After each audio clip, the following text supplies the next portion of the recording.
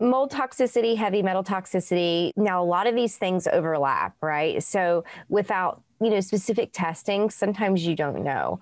But I'm not a big tester. I just need to know one or two major things that are in people, and you can pretty much assume that everyone's going to have flame retardants. Everyone's going to have plastics.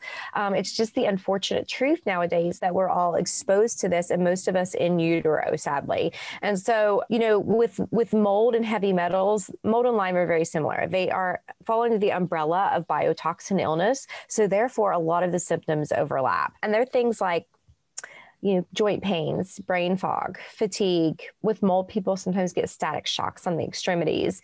They'll be unable to hold their urine. I mean, bad. And then it'll be like urgency and frequency, almost like, you might be thirsty, almost like a diabetes diagnosis. Heavy metals, people have a lot of mood dysregulation, a lot of fatigue, thyroid issues. So there's a lot of endocrine hormonal problems with heavy metals. And I actually feel, and this is just my personal opinion, I actually feel like corporate man-made toxicities are a bigger problem than heavy metals in most places. I really don't like to find mold in people's homes. It's the worst part of my job, telling them they have to spend thousands of dollars to remediate or move out.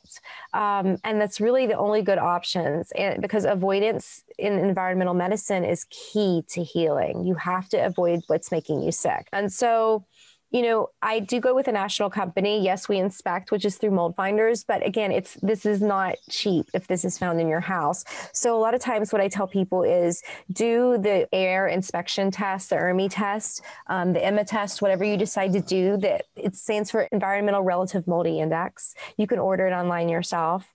Do that test first and make sure you've got the mold in there. You don't necessarily have to have an inspector come to your house to diagnose the problem. You can actually get a relatively affordable $300 to $400 test online. And, one of them even looks for gram-negative bacteria, which also grows in water-damaged homes. And we forget about that. And so it's really nice if you've had suspect water damage or moisture in the home, anything like that, to be able to have that at your fingertips and empower yourself to order an affordable test. And that way you're not spending thousands of dollars on someone to come and diagnose. Now, if the test comes back and it's too high, it looks like it's too high, you're in the danger zone. Now, what do you do? I really encourage people to go online and read and vet the mold inspectors that you find in your area. If they're local, they should understand the detriments of mold. They should maybe even talk about it on their website for you guys. I mean, they really should not be calling this just an allergy and just spraying things with bleach when they go in there.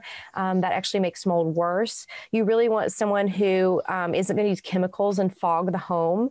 You really want someone who understands that porous things need to be cut out, and mold isn't always visible. It's seen behind the walls. And most of the time you're looking for water damage, not mold growth. And so a lot of people in the industry don't understand that, which is why I go often with mold finders. And yes, we inspect, because for me, if the people have the means, I really want to make sure they have things done right, and that I can't cut corners with mold after what I know. I wouldn't sleep at night.